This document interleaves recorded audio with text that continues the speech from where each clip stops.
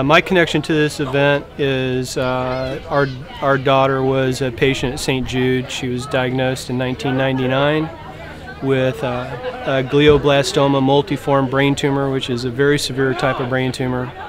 There's probably better than 40 different types, this being a very bad type.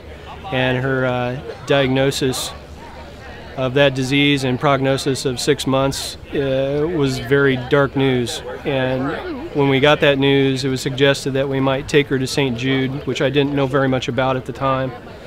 But after hearing from several different sources that would be advisable to take her there, we took her there. And she was treated initially for about a year in a clinical trial, and all said and done, 7 years of treatment. And so they took a 6-month prognosis to 7 years, which is virtually unheard of with that disease. So that's our personal connection. After she passed away, my wife started to work for St. Jude.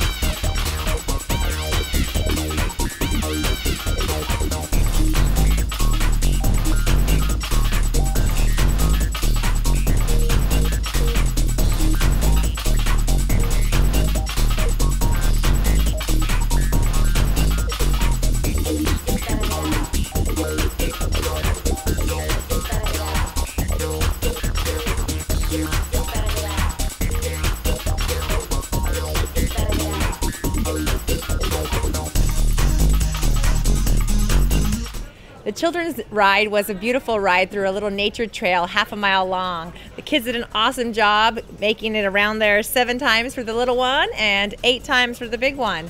So we got our 3.5 miles and 4 miles in. It's a great family event.